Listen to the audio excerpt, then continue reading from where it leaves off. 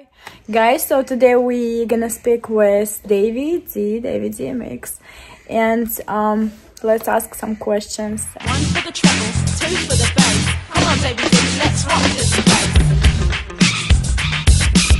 Hi. How you doing? Good. How are you? How's everything? Good.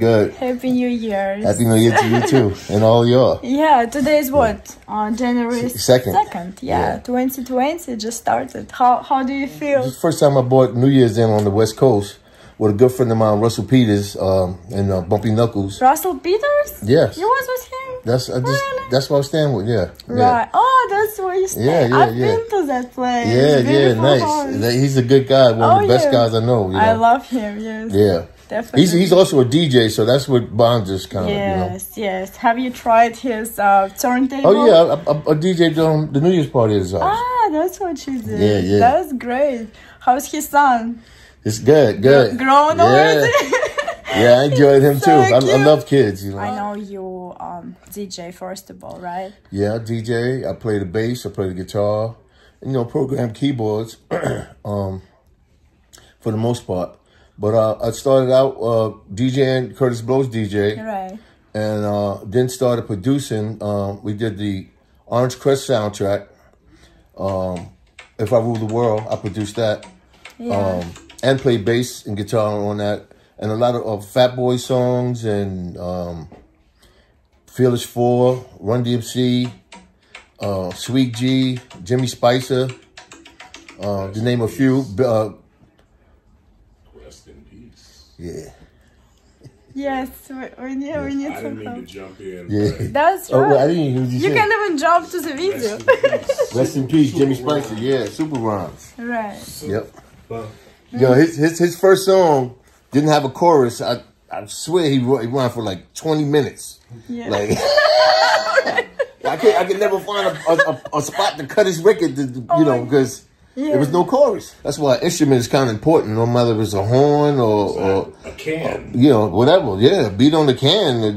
Just know how to keep time and know how to count. How did you meet LA Posse? Yeah, I met LA Posse. Sing. Actually, they came to my house with Jam Master Jay, and ever since that day, we've been fam. I'm doing a documentary right now, and I interviewed him earlier today, and Chuck D. Yeah. I also play bass with Public Enemy as well. The reason why I'm doing it because if I don't, then nobody's going to be able to explain my story. Because I mean, many circles that I've been in, they kind of write me and my friend Larry Smith out of it. And Larry Smith did Houdini,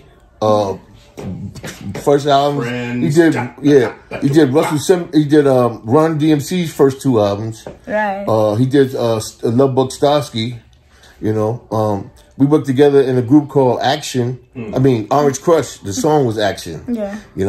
So that's like first generation kind of hip hop. No sampling, but with that same feel. Yes. So basically, this documentary that you're working on is about your life. Yeah, tell the story to people I work with. Yeah. Dave cut the record down to the bone before Jam Master Jay. Right. So like I gave Jay his job because I didn't want to DJ behind nobody anymore. Yeah. Rest in peace. Rest in peace. I just finished a DJ school, which is Jam Master Jay. Oh yeah, you went? Yeah. A DJ Scratch Academy. Yeah, nice. It's beautiful. I love it so much. I actually haven't been there. Is it in New York? No, they have it in New York. They have it in LA. Oh, I didn't know that. Yes. I didn't know that. They had in Florida. I believe they closed it, but anyways, it's great. Like they have this big mirror of Jam Master Jay picture, and it's such a great feelings, to be there. Nice. If I rule the world, right? Yeah, what? If I Rule the World was one of the very first sample loops. Yeah. I used treble funk up under it, and I made the bass line. That pretty much I produced pretty much the whole record, me and Kurtis Blow. Wow, that's crazy because I always sing in the song. Like I love it so much.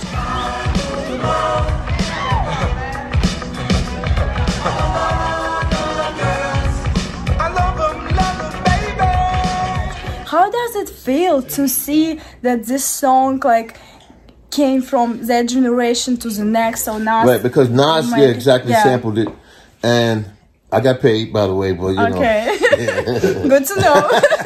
that's important, you know. I didn't just do it. I got paid for doing it, you know. Yes. Still getting paid for it. So, right. But you know, you live, you learn, you know, about the business that, you know, if you was part of original copyright, whatever, you know, you're still entitled to everything, just sample from that record, whether you played it or not. I mean, I played bass. I didn't sing If I Rule the World, but I was part of the master. Do a documentary and a soundtrack, you know, to go along with it. You know, get my friends like LA Posse here to work with me, you know. Right. You know, they're a little expensive, but I'm trying to, you know, trying to talk them down, man. You know, that's okay. We go back. No, you're worse. You know what I mean? Trying to hit me with the business. Right. Yeah, man. That's my people, man. It's all about money. You know, I told them I could pay them, but I got to come live with them. You know what I'm saying? I caught you right in the right moment. You're going to the airport right now, right? Straight to the airport. Straight, so 2 weeks.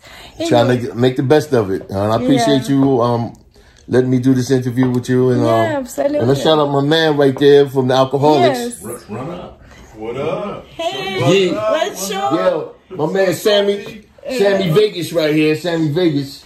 You know what I'm saying? Yeah. Just look him up, you know. Yeah. Okay. Davy DMX. For real. That's what's up. Let me get in there. Come here. Davy D. Have you seen Davy? Have you seen Davy? Right here. The man right here.